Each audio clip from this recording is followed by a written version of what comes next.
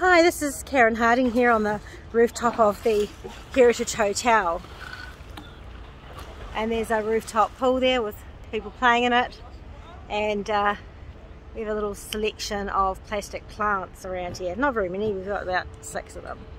But I was just talking to you in the other video about making use of the rooftops. We have a large selection of flat rooftops over multiple stories of this luxury apartment block that is a hotel block and also has commercial premises in it. And the city is full of huge buildings for residential and also commercial, because this is right in the heart of the Auckland CBD. I suggest that we do things with these roofs.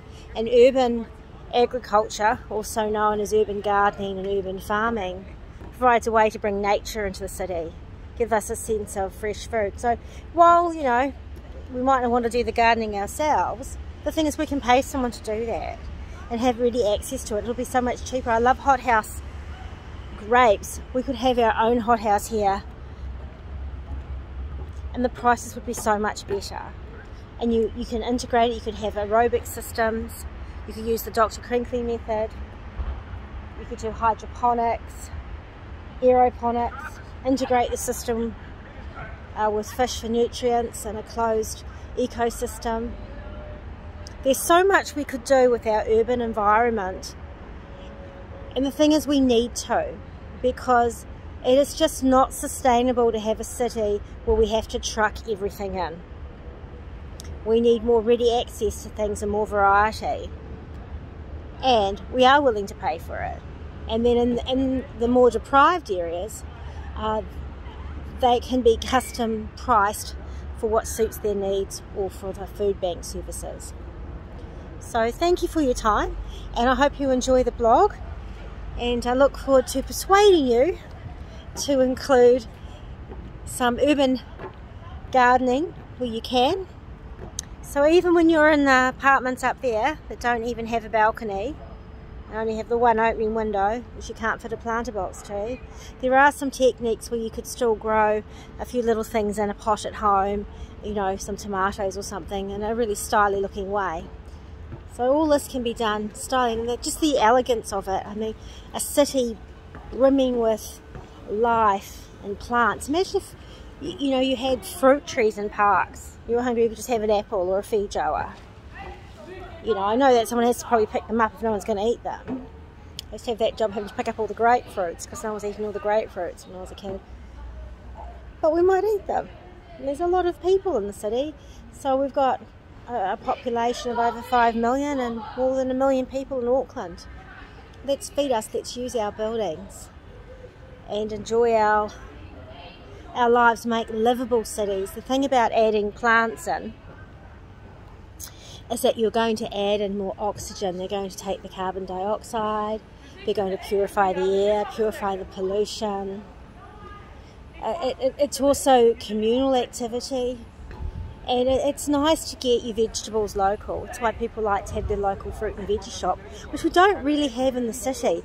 Like, there is one it's an Indian dairy that sells a range of Indian products, and I buy my fruit and vegetables there on Hobson Street, and they get for me the hothouse grapes that I like. I don't know where they get them from, and I like plums and fruit. It's here to build up a relationship with someone in a corner store to sort of get things for you. And I've lived here in this complex here at the Heritage Hotel for over 20 years, so I've been able to do that.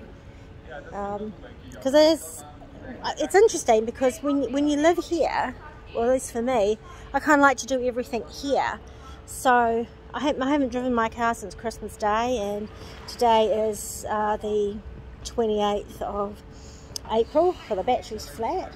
So I'm not going to go to the supermarket. There'll be a hassle. You have to get a lot of bags of stuff. I don't like to cook, so I like to get food in, but I like to have things that I can eat. Bowl of grapes, bowl of fruit. And so the access to that kind of thing is really important. And What I have noticed is that there has been a growth in people getting orders here at the hotel, because there is kitchens in various apartments here, of the sort of My Food bag, and that comes with these raw vegetables and a recipe about what you're going to do with them. So people are quite happy to buy them in a box and have them delivered to your home. And in fact, we can do that here by growing the vegetables here on the rooftop gardens of the hotels and on the apartment buildings. Singapore's doing a lovely job of that, you know, really integrating the city to be an edible garden. And they have different challenges than we do. I mean, we have a lot of land in New Zealand, and they import 90% of their food. They're landlocked, so they're not going to go to be acquire any more land. But there's so much land's getting eaten up with housing, with the urban sprawl. So what I would just like to see is to bring healthy food into the city. And it also creates jobs. It's the wonderful thing about urban gardening, and it is relaxing, and it helps relieve stress. So, thank you.